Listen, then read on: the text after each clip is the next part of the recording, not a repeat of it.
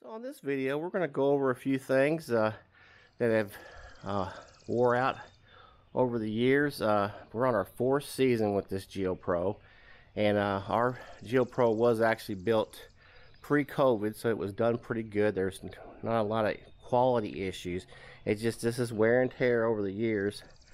Like I say, over COVID, I think there were some issues with some of the quality issues with the actual factory, but we were not having any of those problems. But just going to go over a couple of things that we have that's showing a little wear. Our little hard shell camper is showing its age a little bit, but it's still going strong. So we'll get to those now. So one of the things we noticed with the dinette set, you have these little Velcro strips that run. They actually run along the back of your seats. Got the seat down now, but we run back here and they screw into here. So we've noticed that this one here, we've got one of them coming loose, and there's really not a whole lot holding these in place. So basically what we're going to do is just going to go over a little further over, and we're going to thread it in. Really don't know of a better way to do this other than maybe you can throw a little glue in there, but that's just something that has pulled loose over time. Like I say, the 4 of them we have, that's the only one we're having issue with so far, but just something to take a look out for.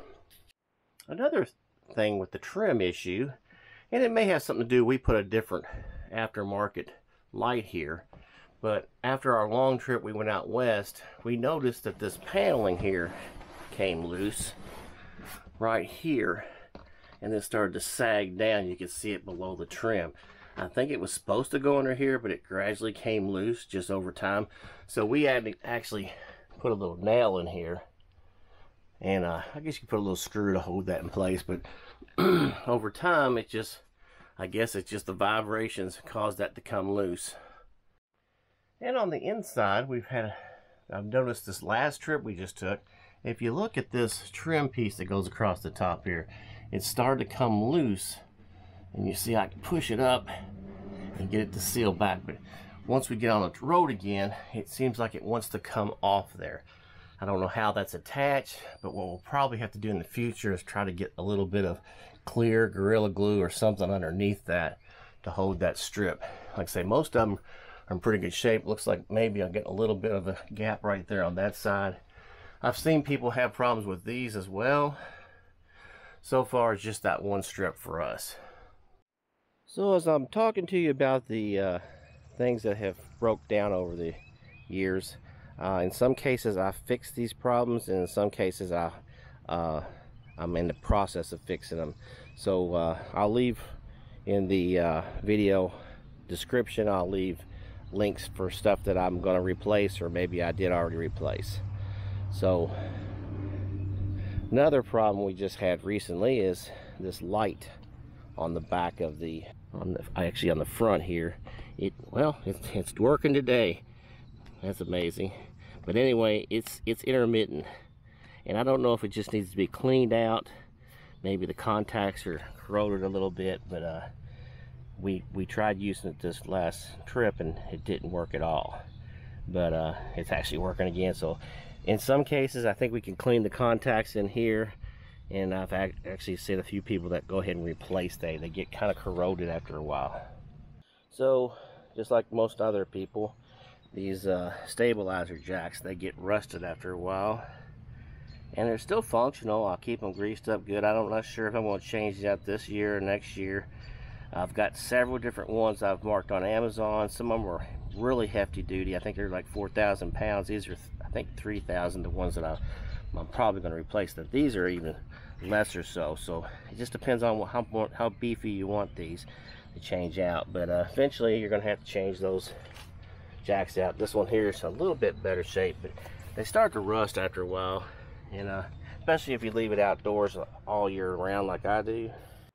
So especially if you keep your camper outdoors year round like I do, eventually, like I say, I'm at that fourth season we're heading into right now, and this is a 2019, and here it is 2024.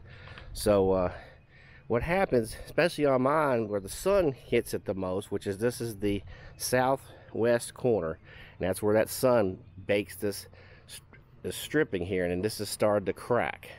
I'm not too worried about it right now because it's not allowing water in there. There's actually screws in there, so you don't want water to start getting in there. And there's a kit for this, as far as you take this loose, you buy the new end caps, you buy the new strip that goes in here, and install it in there. So that's something that I'll have to do eventually.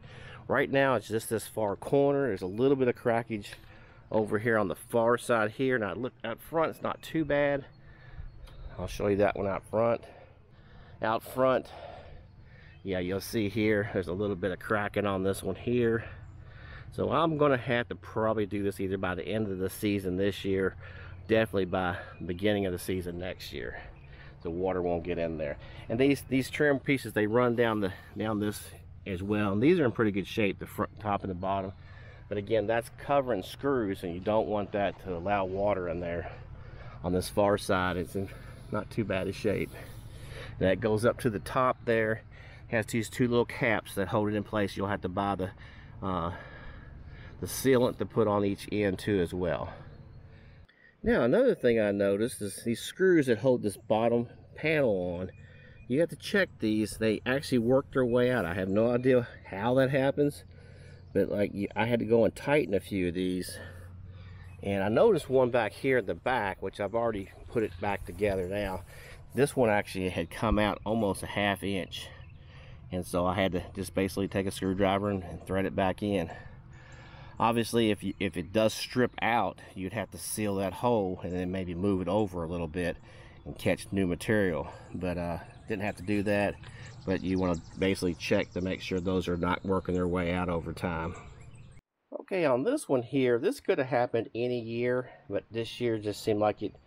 And we didn't have a harsh winter, but it's still evidently there's an issue here. And I have this flush tank, and every year I winterize everything. I went ahead and put antifreeze and everything. Okay, I always assumed that it would just feed into the black tank and just gravity feed into that. But let me show you what the problem was. Like I say, when you flush with this, it basically goes down inside, goes down underneath, stays inside in the back of your bathroom, runs all the way around the back side, and goes up under here. When you look up underneath of here, you'll see there's that line, and it comes down and it goes in the back of your, actually on the outside, to that little elbow that goes into your black tank. The problem is it has just enough dip in this that water collects in there, and what mine looks like, what mine has done is split down here. So when I tried to blast it after this last, I tried to clean my black tank, and I wasn't getting any pressure. I wasn't hearing it blast, and all of a sudden I saw water coming out of the bottom of the RV, and so there's a split in that line. So what I'm going to have to do is cut this line here and go over here and put a new piece in that. And how to prevent that in the future is I'll probably put a funnel and actually funnel a little bit of antifreeze in there every year. And that's the only way I know to prevent that, because like I say, you get that little bit of water trapped in there, and then it'll freeze and expand. And I guess it did it for the first 2 seasons, and then this year it was enough water in there to actually split out. So another thing that we noticed happened is the hot and cold, these little plastic pieces that go into the hot and cold and tell you which side is which. This one here just popped out, but on this one you'll notice it actually broke some of the tabs off. So I'm not really sure what I'm going to do with that. You see, they only fit in here and tell you which one's the hot and the cold. So I'm not sure if I'm going to glue those in. They've never really marked it really well. You can't really see the H and the C that well. So I'm not sure. I'm going to fix something where it goes in here and marks these better. And maybe I'll use these caps. Maybe I'll put something blue on one and red underneath the other one, and some kind of piece of plastic that'll tell you what color, because I've always had trouble identifying them anyway. But these just popped out. It's just a decorative thing pretty much. So we're in here in the bathroom. I'm going to show you something else. So far I haven't had this problem, but I actually watched a video from Wines, Pines, and Canines in this last, and their unit, I believe, is about a year, maybe 2 years older than mine. I know it's at least a year older than mine. And they had trouble with this. There's a plexiglass piece in here, and it's just glued around the edges, perimeter here. And I think that eventually pops loose. And he's got a nice video. If you've got that issue where this thing is popping up, it's pushing up and it's actually not sealed anymore, then he has a good video on how to fix that. And so far I'm just keeping an eye on that, but so far I haven't had an issue. Another thing I might have to replace, I don't know, hopefully it'll last a couple more years, but this cover that goes over your LP tanks, I was just pulling this off to check and change out my gas tank, and I was not careful about how I set it on the ground, and you see it split this plastic out. So again, it's gradually getting bigger, so eventually it's going to get to the point where it's not useful anymore. And I think you can order these from Camco or in a few other places, but if that's important, I kind of like to keep mine covered. But I think they even have like different canvas covers that go over these. So again, that's something you should be a little careful, because they get a little brittle when they get older. My holes had ripped out a while back. I've got bungees holding these in place. I had to drill a hole because those actual little tabs had already broke off as well. But just another one of those things you got to keep an eye out for. Okay, looking at the top of my camper, like I say, there's some things you have to look for up there as far as some resealing of the roof up there if you've got any little voids. I've got a video about that, so I won't get into that very much, but last season, beginning of the season, I actually went out there and patched up a few spots that looked a little suspicious, but that's something you want to look at definitely at your 4th season, and maybe even check that every year. But in my case, I had to do it in my beginning of my 3rd season, and so far it's holding up pretty good. I'll go check it out one more time this year. All in all, this camper's been really good to us. Like I say, we probably have about between 3,500 and 4,000 miles on this thing. We've had one large trip and quite a few little small trips, but some people will put more mileage on us. We're not really hard on this as far as going off-road. They call this an off-road capability, but honestly, I don't think you want to be banging around with this thing too much.